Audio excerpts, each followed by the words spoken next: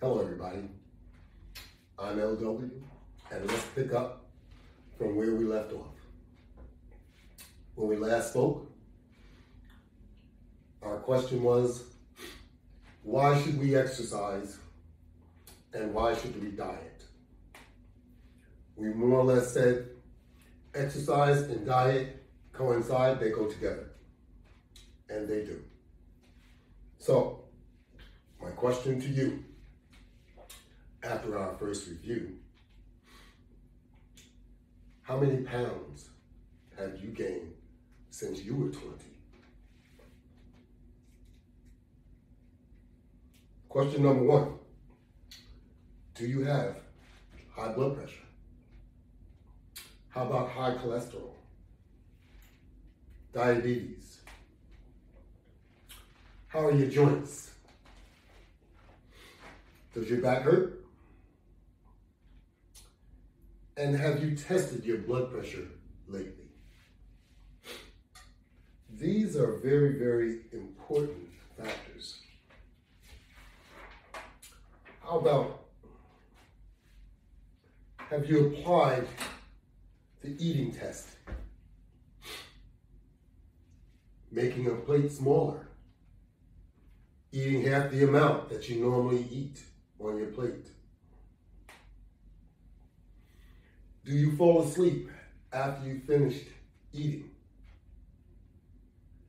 These are things that you should be looking at.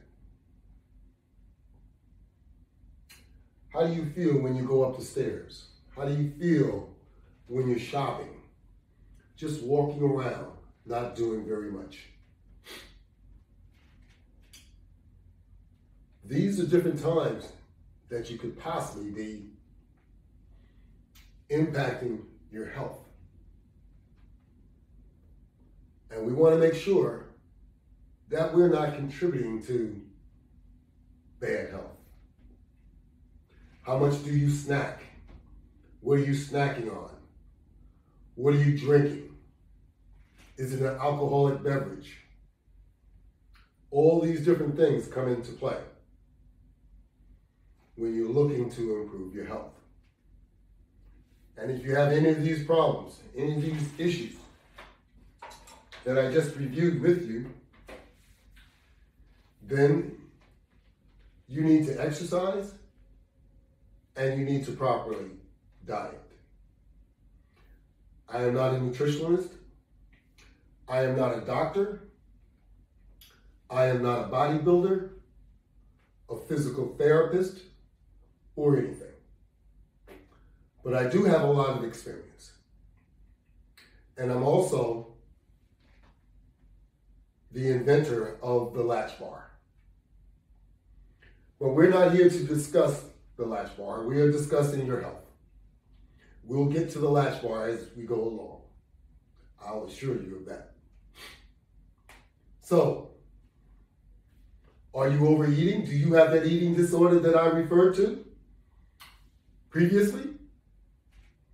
Then if you do, then you should be doing something about it. Because that's going to continue and continue to put more pounds on you. So this is what you need to know about that perfect refining system that all of us have. Our body. We all have a perfect refining system, but we can make it sort of unperfect, if that's a term. And we do that by overeating. Because your body can only process a certain amount of food at a time. And once you overeat, your body will identify what you have overeaten as fat and add it on to you. How about that? Is that important enough to make you want to eat proportionately? How about America is the most obese country in the world? Now, I know it's challenging with all the fast food restaurants that they have these days. They didn't have all these fast food restaurants years ago, but we were still the most obese country in the world. So we can come up with excuses. We can come up with a lot of different challenges that we face today that we didn't face yesterday, but we still need to do something about it.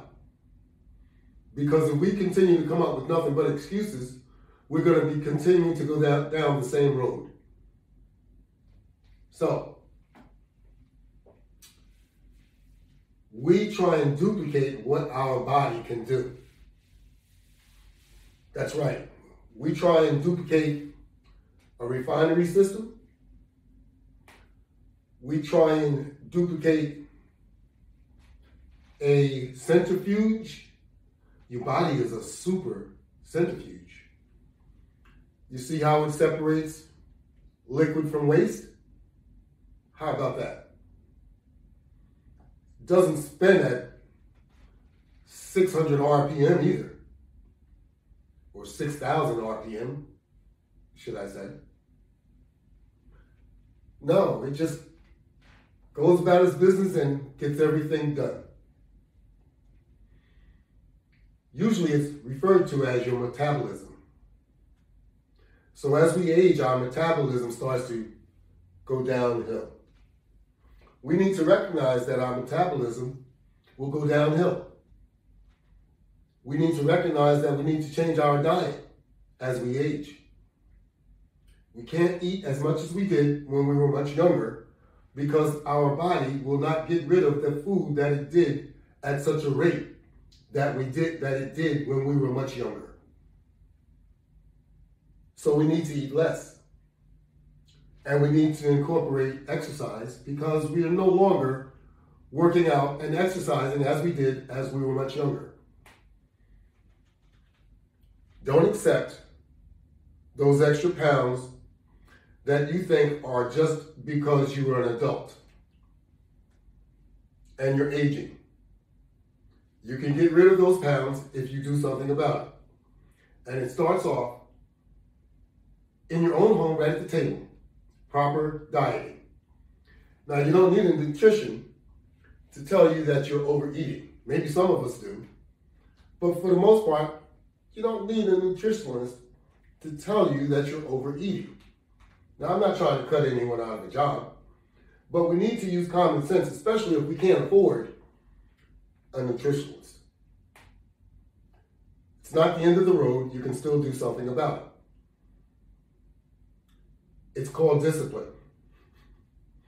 Do you have any discipline? Any left? Because as we age, we need to discipline ourselves as we discipline our children. That's right. If you want to live longer, or if you want to give yourself an opportunity to live longer, because otherwise you're not giving yourself a chance. Let's try and lose some of those pounds so that you'll be able to walk up those stairs without being out of breath, so that you'll be able to go shopping and come back and not be tired, so that you'll be able to play with your grandchildren without being tired. But I must admit, they will make you tired either way. But you can do better than what you're doing. Don't come home and lay on the sofa after you finish eating. That will worsen your problem. Don't recline in the reclining chair with a can of beer while you're watching TV. That one can of beer will multiply. And before you know it, you'll have that beer belly. Male or female, it happens to us both. Nobody wants a partner that looks like that. Let's be honest with one another. You can do something about it. Don't say you can't. I know that you can. It's that weak part of you that is telling you that you can't. Use the stronger part and let's be positive as opposed to being negative, and say what you can do instead of what you can't do. After all, this is all that you own. You own nothing else. Make the best of it. It's all you have. Yes. When you leave here, the car, the house, everything else stays and you leave. Do you want to leave because you did not want to exercise? How about that? Because you could not control your eating habits? How about that? Doesn't sound like a viable reason to accept poor health. That's what we're doing. Most of the health issues that we have are due to overeating and poor eating habits. Those snacks, we have to discipline ourselves not to go crazy on the snacks. I know how difficult it is. I love snacks just as much as you. But we have to be disciplined. We have to exercise. We have to encourage one another to exercise. Instead of offering food, I know it sounds crazy, but let's offer exercise. Encourage each other to exercise. And if you're going to offer food, offer some healthy food. Let's see how quick others will grab at that. Probably not too many. I know I'm asking a bit too much, but in your own home, these are things that you could practice. When you go out, you know what you need to expect. Discipline or limit yourself to what you do, what your intake is, and that will help you. But in the meantime, keep in mind that this refinery here can only process a certain portion at a time. So if you force it to overprocess or to go into overdrive, it's not going to process the excessive food that you've put into your stomach. So your digestive system goes into overdrive when it has too much food. Just like your heart, that's also a muscle, it goes into overdrive just as much when you've overeaten, which results in high blood pressure when you have too much weight from all the weight that you gained from overeating. And then your cholesterol goes up. These are things that happen. We inherit a lot of things because we are repeating what our parents did. For the most part, that's true. Now, there are different parts that you have no control of because you inherited looks and everything else from your parents. But your food intake, you did not inherit from your parents. They only told you, here's the food, now eat it. It's not their fault that they weren't trained how to eat just as well. They knew that eating was nourishment. Without eating, you will not have nourishment. So we need to eat, but we need to control how we eat, how much we eat, when we eat, and all the above. Do you need a nutritionalist to tell you, don't eat too much, don't overeat? Just a question. I'll bet you can control a lot of what you're doing if you be more conscientious of what you're doing. And exercise, follow it up. Keep in mind, you don't have to exercise at a gym. You can exercise in your own home. It doesn't take much to get yourself worked up and to start exercising. That's right. And you don't need a lot of expensive equipment either. You just need enough to get yourself started, and you need motivation and discipline more than anything else to get yourself started on an exercise regimen. I encourage you to do that so that you can feel better. You can drive that blood pressure readings down. You want it to be below 120/80. If it's at 120/80, all well and good, but you can make it better. You can drive that cholesterol down with exercise and diet. And of course, you can also drive that A1C down too. Because most likely that was a result of your poor eating habits, and because you didn't want to exercise, and you were borderline and you pushed yourself over. Now, I'm sorry, all these different things, you may not like what I'm saying, but this is what we've done to ourselves. And as we age, we need to do something about it, because you won't be around for a long time if it continues to get worse. Because remember, every 10 years, 50 pounds. So if it's 30 years, that would be 150 pounds.